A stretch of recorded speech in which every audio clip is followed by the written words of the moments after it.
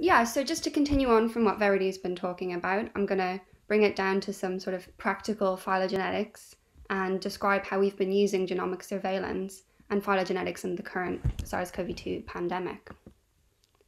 And as Verity's mentioned, we've had so much time and effort being invested into getting up and running sequencing SARS-CoV-2 around the UK, around the world, that it's really important for there to be a really straightforward way to get immediate use of that data. As Verity mentioned, as of this morning, 362,000 submissions of SARS-CoV-2 genomes to GISAID, which is just absolutely phenomenal. But the first question you need to ask is how you actually get useful information out of this many sequences. And the first thing to do really is to define different clusters or groupings, and then you can actually begin comparing these different groups. And different types of questions will need different levels of grouping. So for instance, previously we were seeing some kind of larger groupings, and you can answer questions sort of broad scale, maybe trends over time, overviews of the tree. And then smaller groupings will be able to answer different questions. So I thought to maybe clarify some things like nomenclature surrounding SARS-CoV-2 at the moment. We have these different terms that get batted around: strains, clades, lineages, variants, and I thought I'd just touch on what each of these things mean and what mean when we refer to them. So just to clarify, there is only one strain of SARS-CoV-2 as of yet.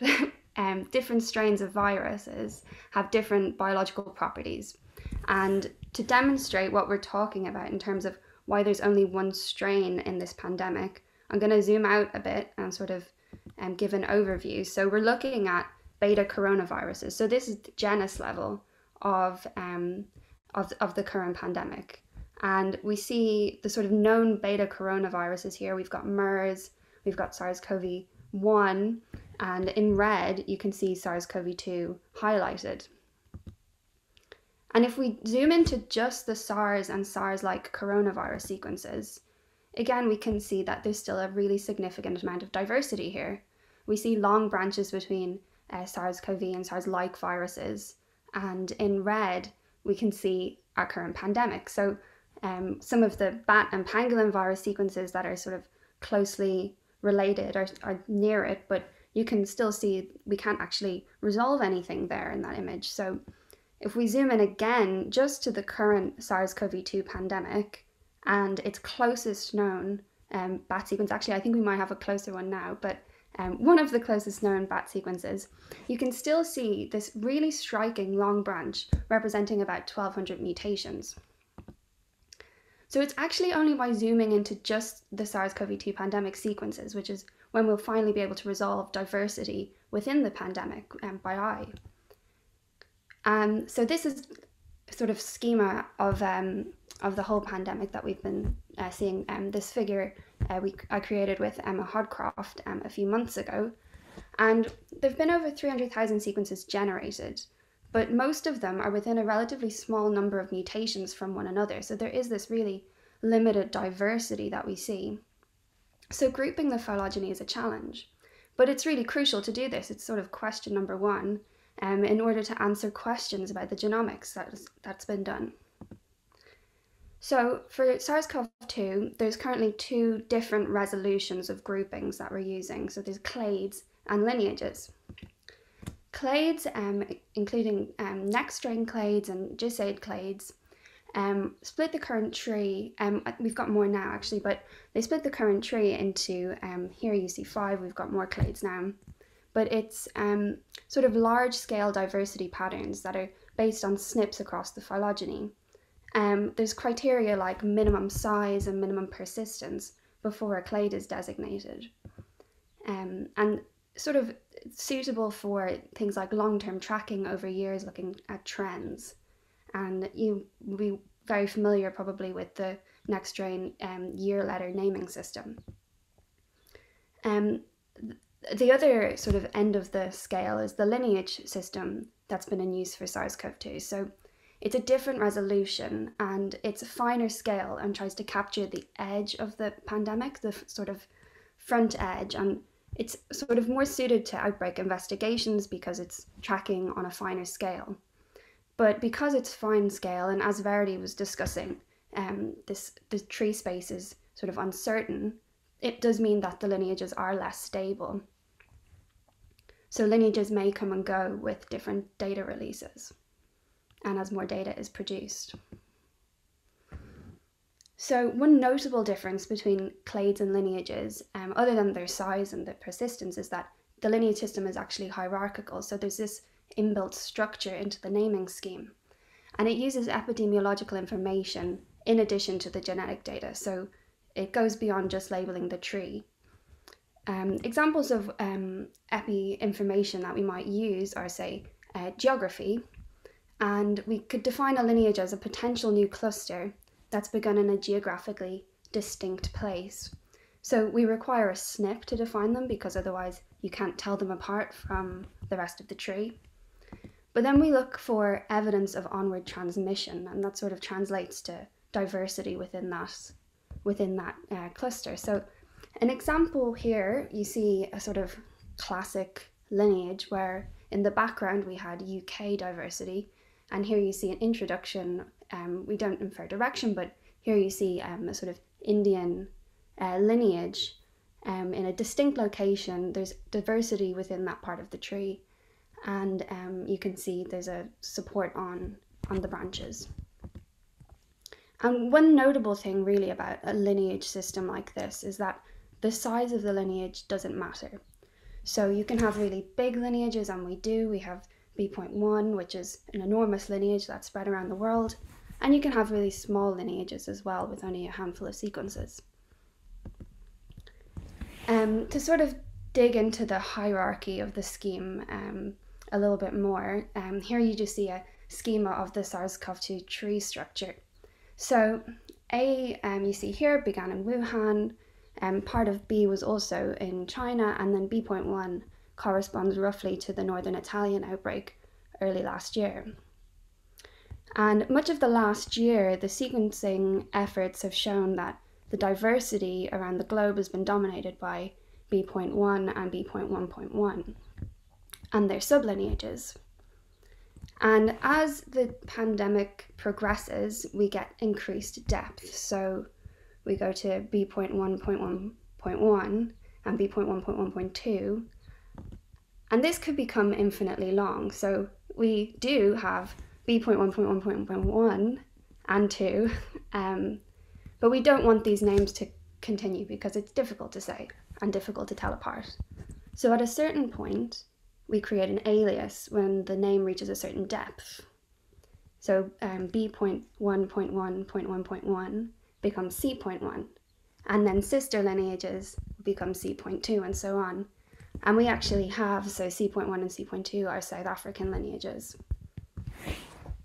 And you might be aware of the recent lineage of concern in Nuno Faria's recent virological post, which was B.1.1.28.1, which we're actually referring to as P.1. So we filled in C, D, E, F all the way along, and we've now reached lineage P. So we've talked about lineages. Early last year, I've been working on a tool to assign them, and by assigning lineages, we have this simple, powerful piece of information that can help inform infection control in hospitals and care homes, and also even inform governments. So it's a simple tool. Originally, it used a maximum likelihood assignment, and we had this big global tree that was manually curated lineages in, and selected down a representative guide tree. And then with JT, we worked on placing sequences that were queries and input into Pangolin into the most likely place for them to live in the tree. And as more and more sequences were produced and more lineages were defined, we had to adopt a new approach because the maximum likelihood placement became far too slow. So with Pangolin, we can train a model and take into account all of the diversity in the tree. So we have this new machine learning approach and that's what determines the assignments now. And we've gone through various iterations of models at this stage, and have, at the moment, the most recent one is a decision tree model. So Emily's currently working on a hierarchical logistic regression that we think is going to increase assignment accuracy as well. And one of the most amazing developments this year was the Pangolin web app that Anthony and the team at the CGPS developed. It's made it really, really straightforward for people to get lineages assigned to their sequences. And to date, Pangolin has assigned 478,609 unique SARS-CoV-2 sequences, which is amazing. So we know about lineages, but what if we want to investigate at a finer scale, even to the lineage level? For instance, when we want to distinguish between two different viruses within a lineage. And that's where variants come in. So we use variants or mutations. And this is how we distinguish one virus from another. And if there are very many variants or SNPs that differ between two samples, that gives us usable information. One particular variant that seemed to have biological function last year that people have been talking about is the D614G mutation that you can see here. It's present in one of the spike protein, and it causes a conformational change. And it's predicted in the lab to allow the virus to enter human cells more readily. So you're probably well aware of it. And indeed, we have seen a global takeover of the D614G mutation, which we've been calling Doug, and the ancestral form we've been calling Douglas. So we have seen this, and we look at the tree of the epidemic, we actually see the mutations occurred multiple times. So we call that a homoplasy. And there's also been another mutation, D614N, or DAN, that occurred at the same time and spread. So if we look at the origin, it actually occurred when the virus was still in China. And the large northern Italian outbreak this year that really spawned off the European epidemic has the DUG mutation. So the good news, though, is that although it's maybe more transmissible, it's not linked to disease severity. And it's also, it's already here. You know, it's the virus we know.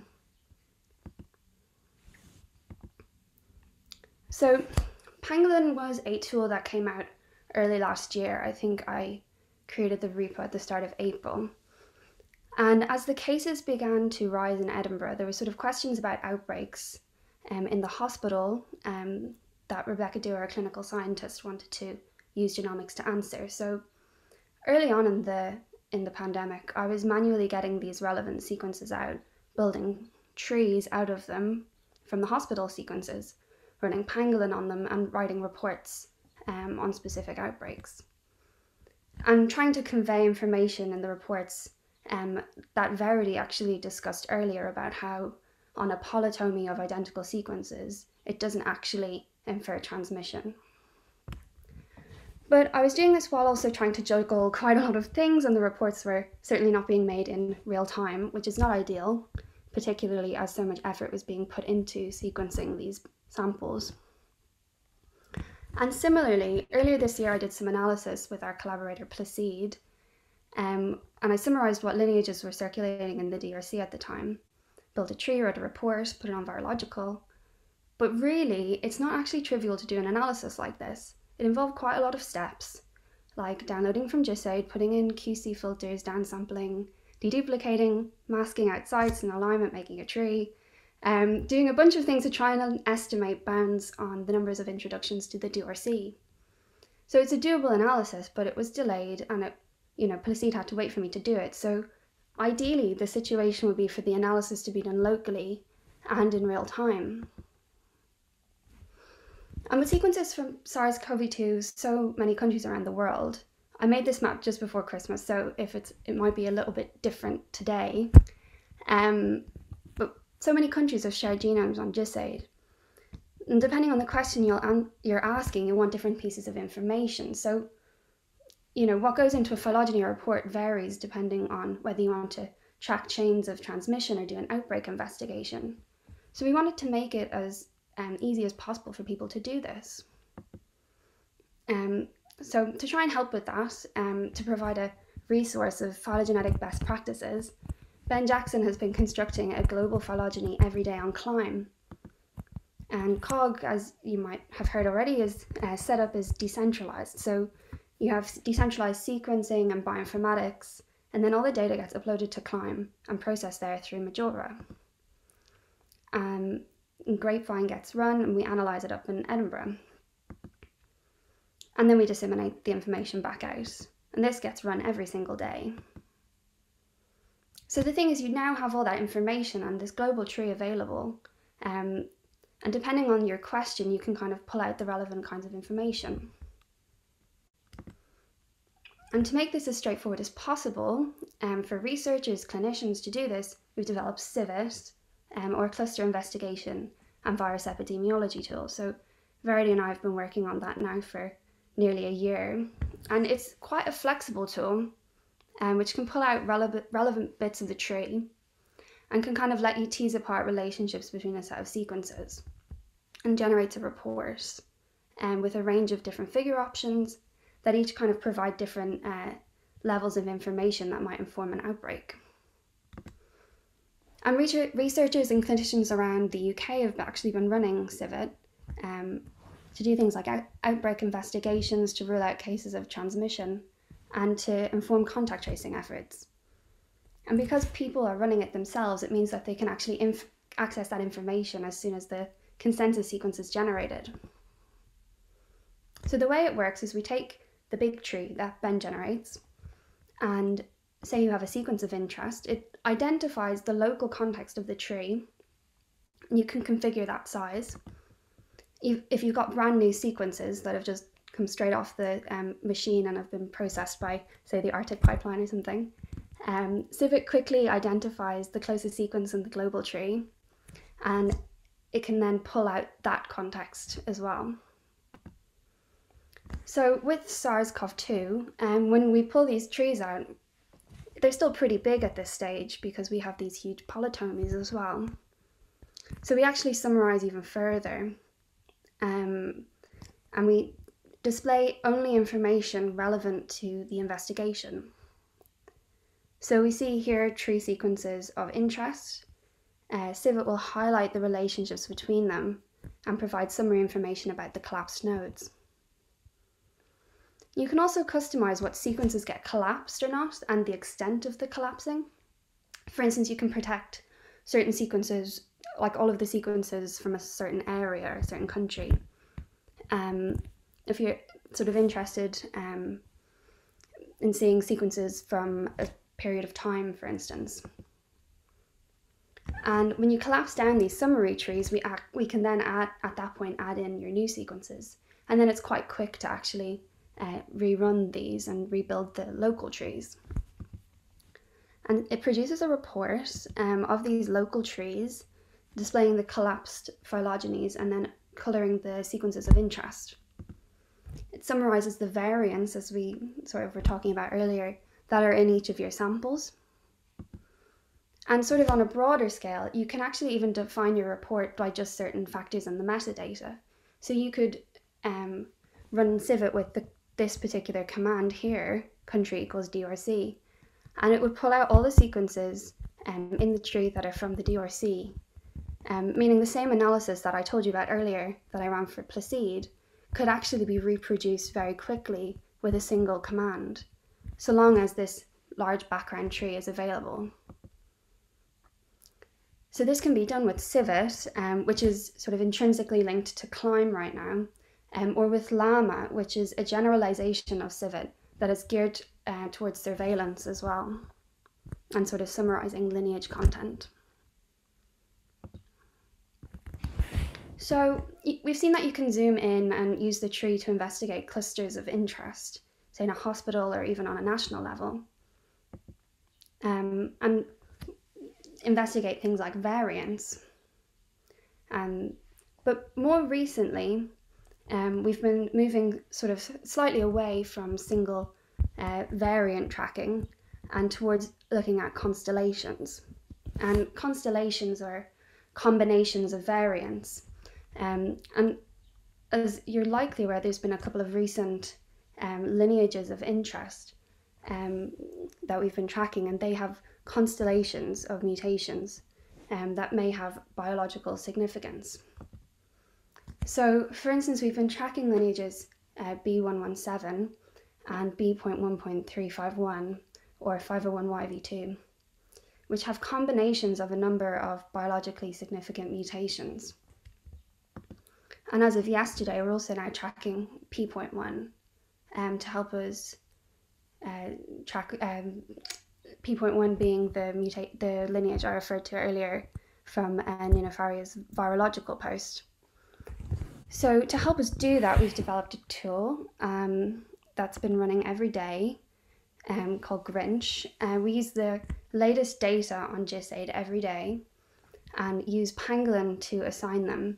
And Grinch pulls out the lineages of concern and produces some count statistics on a number of figures. And then we host the results and the report that it produces on covlineages.org. Just to give you a background of, say, B.1.1 or B.1.1.7, as of yesterday, there's now 13,699 sequences on GISAID. We've seen it in 35 different countries. Over the last few weeks, we've been looking at the spread of this variant of the lineage. So 35 different countries represented by sequences on GISAID. There's 51 different countries with reports of B117 sequences. So we're tracking the media reports as well, because we realize that there can be a lag in getting the sequences up onto GISAID.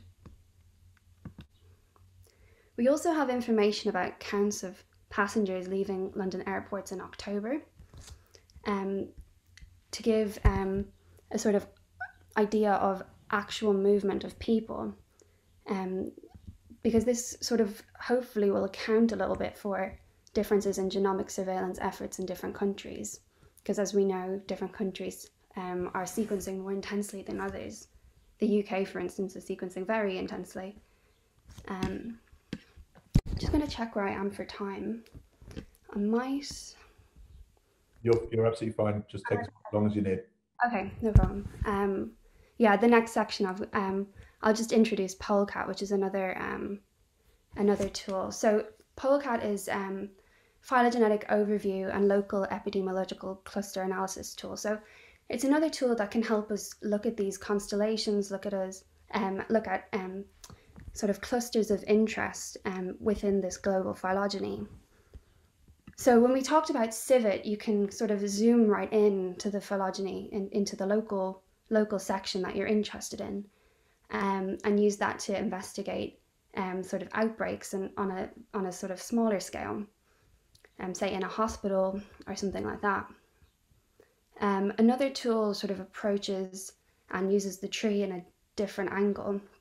It sort of traverses across the tree and calculates a set of summary statistics about every single node and its descendants. And it's to try and identify clusters of interest. So every node in the tree is the base of a potential cluster. And then we rank these nodes by various statistics. For instance, recency, which describes how many days ago that most recent tip was. Growth rate, which is the number of tips over the day range. And things like how old the cluster is, so we can find recent ones and new ones and stuff like that. So how widely distributed it is. And comparing these multiple statistics, we're able to compare. We can compare one or two or rank based on various statistics. So, for instance, along stem length, which B117 has, is sort of indicative of a number of mutations occurring along that branch. And if it's sort of a widely distributed cluster as well, we might want to flag it. It could flag things. So when you see this long stem length, for a cluster within the UK, because we've got quite an intense genomic surveillance system in place, it can often indicate imports from abroad, from maybe a place that isn't sequencing quite so intensely. So for example, here we're looking at this stem length across the nodes in the tree. And if we want to for these clusters, you can rank them by growth rate. So if we look at the stem length here and then actually rank them by another statistic, you can pull out and flag the fastest growing clusters that are actually in your tree. And then Polecat also generates a report, which is interactive, so it can summarize the clusters that fit the criteria you specify and has some filterable metadata tables as well. It also shows the tree of that cluster and can give you information about that particular tree. This is using Figtree.js that JT McCrone helped develop. And you can collapse away things that you're not interested in and then actually print the report as you see it on screen. So there's a huge number of statistics that you can use in Polecat to rank by, to optimize by, to try and find clusters of interest. So in summary, we have this sort of suite of tools now that allows us to enforce the phylogenetic best practices by supplying the global tree. And then all of these tools allow us to query the tree and actually get useful information out of it. We supply it every 24 hours, being hosted on the COG website.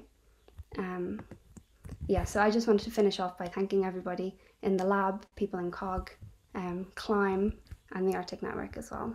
So. First question from Benjamin. Is phylogenetic analysis particularly useful for smaller outbreaks with fully sampled transmission chains? For example, using historical data at the beginning of the pandemic, or would you just expect a tree with one giant polytomy? So I actually should have said this a bit. I kind of got a bit stuck on all of the negative bits about genomic epidemiology and forgot to say the main good bit about it, which is that it's really good for ruling out transmission. So in an environment where you have a transmission chain, you're interested and you sequence everything, you might end up with a big polytomy, but you might end up with a surprising few sequences that are completely disconnected and they turn out not to be part of that transmission chain at all. So that's kind of maybe more where the genomic epidemiology could help you out there. If they turn out to be all part of the same transmission chain, you might end up with a large polytomy. I think for COVID, I don't know of very many instances where there's like fully sampled transmission chains. They do it quite a lot with tuberculosis, I think, where they will do they will just go and sample everyone and then they do this really detailed genomic epidemiology on it. I suspect with SARS-CoV-2, you might end up with quite a large polytomy if all of those people are genuinely in one transmission chain. But the joy is that you might find out that some of them aren't. Brilliant. Okay, thank you. And the kind of related question to that from Evelyn is, how do you subsample or downsample sequences which are not diverse at all? So if you have lots of identical sequences, for example. So in the big global tree at the moment, to construct it and to sort of save time in calculating it, we do collapse down identical sequences, but many phylogenetic softwares actually do that already. So when you run IQ-Tree, it collapses out identical sequences and then puts them back in at the end as well. So we do that, and we're sort of working towards collapsing out sort of downsampling based on on country level, for instance. We can do that as well. So I know that Ben is downsampling outside of the UK and when he's calculating the big COG tree. But I think it's important to put those sequences back in as well to give you a full picture of the sort of virus that's circulating. Yeah, and it's really amazing to be in a position where we're talking about downsampling genetic data. Like until this epidemic, every time we've sequenced anything, it's been like just get as much data as possible, get as much out there. So the fact that we're even discussing how we downsample and subsample these data sets is just testament to like how amazing the genomic sequencing global response has been. Just feel positive. That triggered a question for me, which I'm worried about, is obviously we've got, I think we're talking about a couple of 100,000 UK sequences and at least another couple of 100,000 international sequences. Is this going to scale in terms of building a tree of everything through maximum likelihood methods that you talked about? Does this continually scale, or are kind of some other approaches going to be required to deal with that number? Yeah, I think we're sort of reaching the point now where tools just aren't going to be able to cope. So they've done well, and we've been sort of keeping up with it so far by developing new tools. You know, for instance, Grapevine version 1 was mostly written in Python, and we've now been Andrew Rambo has been slowly converting most of the steps into Java, so that it's faster and sort of still producing results within the time frame. But at a certain point, we will have to start considering alternatives to that. And perhaps, so at the sort of earlier on last year, we were constructing a tree once a week. And then we moved to every 2 days, and then we moved to every 24 hours. And maybe we'll have to move back towards doing it once a week again at some point. We've also been talking about sort of moving towards constructing subtrees sort of on the fly a little bit, you know, and separating the tree out and updating certain parts of the tree and sort of maybe adding sequences iteratively as well. There are tools that can do this, like Usher and stuff we've been looking at. So there's definitely options still that we're going to continue to work on. So, but yeah, you're right. It you know, if we have 1 million sequences, that's not going to be sustainable. No. And sorry. Go on. And in some advances have been made as well already. So like when we're trying to do beast analyses of these trees, so do a Bayesian tree building approach. Previously, it would take a very long time to do that because it's Bayesian and it's this whole thing that beast takes a long time to run. JT has spent quite a lot of the last year developing a new way of calculating tree likelihoods, which means that we can now run beast analyses on tens of thousands of sequences in like a day or two, when previously, when I was running stuff in my first year on Ebola, so 1,500 sequences, it would take like a week to do a similar kind of analysis. So like some of the like big strides are being made, although we still have to cut up the tree. But at least, you know, we've gone from 1,000 sequences to tens of thousands of sequences. So Yeah, I mean, it's a very interesting problem to have. It does seem likely we're going to get to 1 million sequences, unfortunately. Yeah. So more work to be done. Evelyn's asked in the chat, just if you could reiterate, I think she's asking what homoplasies are. So yeah, I can answer that. So when I pointed out the D614G tree, for instance, we see that the same mutation has come up a number of times in the tree. More recently, people have been talking about the N501Y mutation. So when we look across this big global tree, we actually see this mutation occurring in multiple places independently. And that's what a homoplasia is. That's what we refer to. So it can actually be a sort of complication in estimating these trees as well, because that data obviously you would use, and you might think that it should link sequences together. But as we see in virus evolution, mutations can come up quite often. They come up independently. And again, we're sort of seeing this. So yeah, homoplasies are when we see these mutations occurring multiple times in the tree. Yeah. Thank you. Here's a question. Majda says it's a naive question. I think it's a good question. Why are the SARS-CoV-2 variants named after countries when the original origin was from Wuhan? Is this due to people's movement? So I think this is maybe an issue in the media at the moment. We don't name variants after countries. I think particularly with lineage designations and clade designations by next strain, there's actually an effort to move away from any sort of association with a particular country, because particularly when we're talking about the sequencing intensities of different countries, we can only guess where these variants originated. They mightn't necessarily be where this first sequence was detected. So I think actually we shouldn't name variants after countries, and we currently don't, and unfortunately we can't control what gets picked up in the media 100%. If we could, I think we would definitely recommend not to be naming them after countries. Yeah, you're right.